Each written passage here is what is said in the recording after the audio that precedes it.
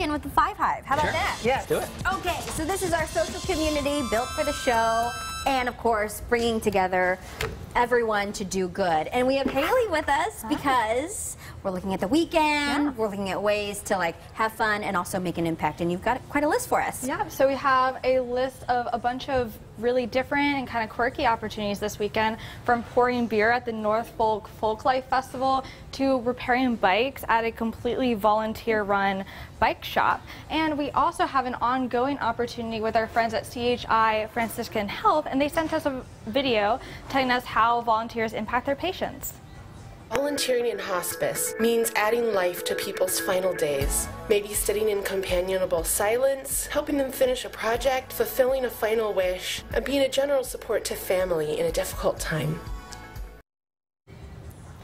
So this article is posted in the Five Hive as well as Cana5.com. And if you're not part of Five Hive yet, just search on Facebook, Take Five Hive, and join our community. Thank you so much, Hailey. Love it.